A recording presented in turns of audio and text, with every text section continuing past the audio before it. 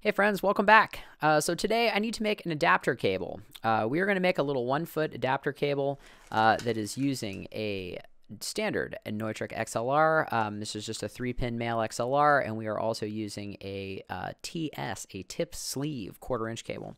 This is going to be a little 1-foot adapter cable that is designed to interface a unbalanced connection to a balanced input. So this is going to be used for a guitar project that I have coming up that I need to test the guitar signal in my shop that does not have 1/4-inch jacks available.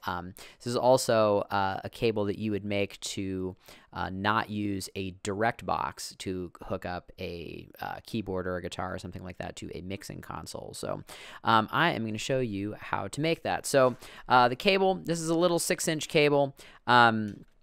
You can make this out of whatever you want. I like to make everything here in the shop out of Star Quad. This is L4E6AT Star Quad cable. This is the install version of the cable. If you're interested in the 2 different types of Star Quad that are available, check out the link in the upper right-hand corner of the video. I just did a very, very boring video showing the 2 of those things last week, so you can check that out right now. So anyway, I am going to strip this cable down now, and we are going to start to solder.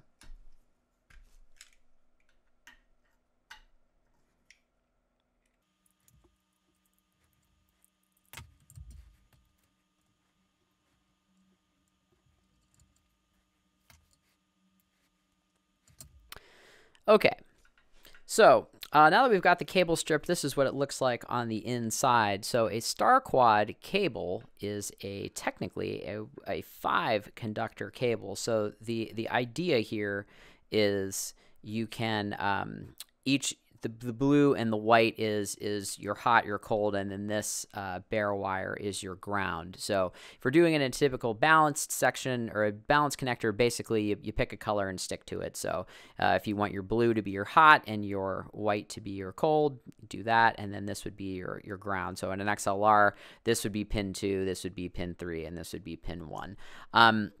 So because we're making this an unbalanced adapter cable, I'm going to cut this drain wire off, this ground off, and we don't need that because we're not going to be using it in the connector. So I am just going to strip these down.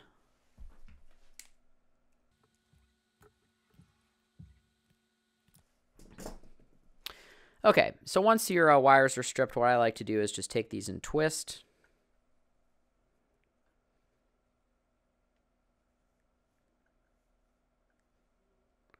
Starting at the base.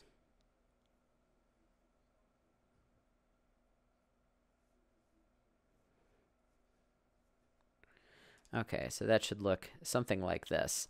I was doing this cable in a video last week, and it was really difficult to do. It's really nice and easy on camera with this nice little cable. So what I like to do is just dip these in flux so that you have good solder penetration.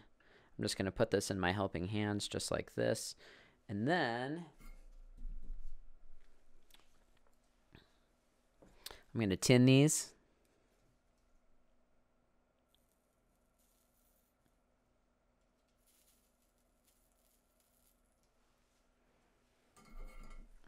And then once these are tinned, I'm just going to snip this down. So you might be asking yourself why I made those big and long like that. It is way easier to get a nice tip just like this with a shorter cable or with a longer stripped end. So because we are using an unbalanced connector on the other end, we're not going to be using pin 3 on this. We're going to be using only pin 2 and pin 1. So historically, or not historically, actually, pin 3 is the balanced, the cold conductor. Pin 1 is the ground, and pin 2 is the signal.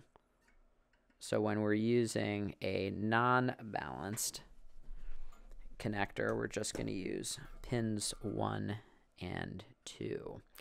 So the way that these pins are organized on an XLR, again, I would assume that if you're watching this video, you probably know this. This is pin 1, this is pin 3, this is pin 2. So we're going to make pin 2 hot. So let's pick a color. Let's make blue hot. I'm going to do my best to do this on camera.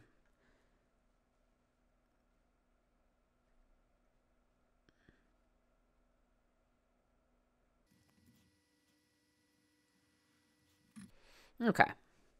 So this is good to go. Just confirming my white is pin 1. Ooh, that's hot. My blue is my hot. That's pin 2. So all we have to do is just build the XLR connector like normal. There you go, teeny little patch cable. So now let's build the 1/4 inch side. So we're using the NP2XB TS connector. And put our boot on here first. Okay. So again, the strip process is the same.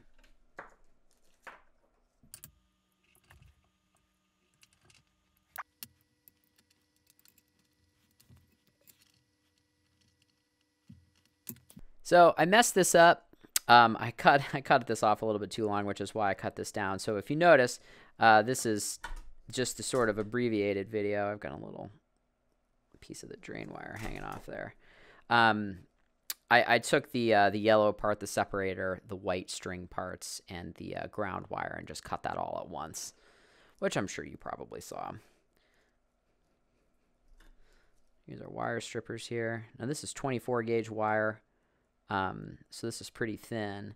Standard wire strippers do not, depending on what kind you have, do not have little knockout that's for this thin wire. So I use this these little Klein ones that go from, what is this, 26 to 16 gauge wire.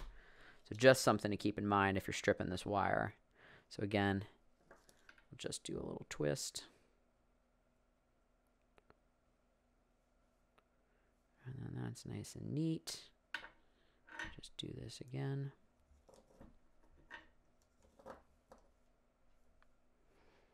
Okay.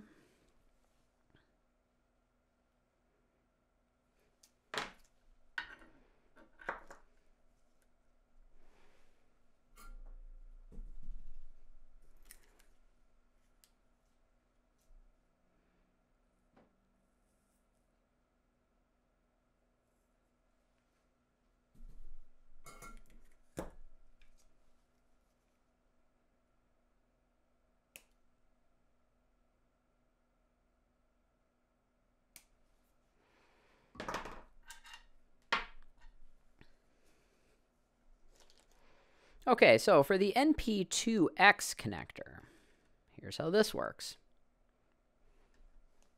This part right here is your ground, and then this part right here is your hot. So what we're going to do is we're just going to put a little bit of flux on there. The gold connectors are pretty easy. They take solder pretty well. The BAG, the silver connectors, they sometimes can not get a good bond there. So you want to definitely make sure that you use flux if you're doing this with a BAG connector.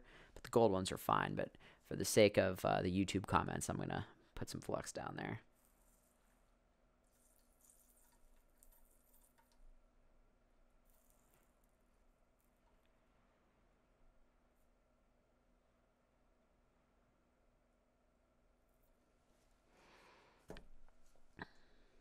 Okay, so the next step is just to load the cable. So I like to do the hot first.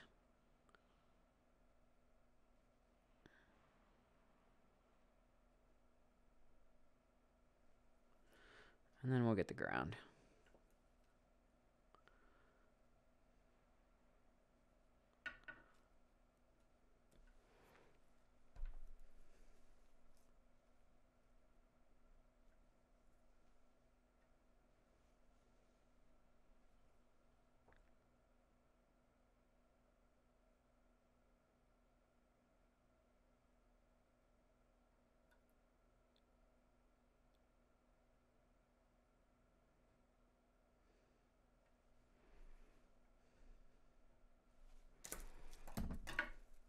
Like a little more solder down there.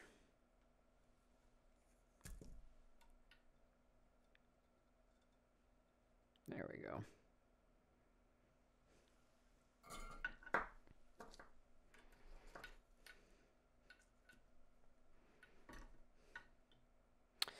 Okay, then we will just get our little cable protector on there. It goes just like that.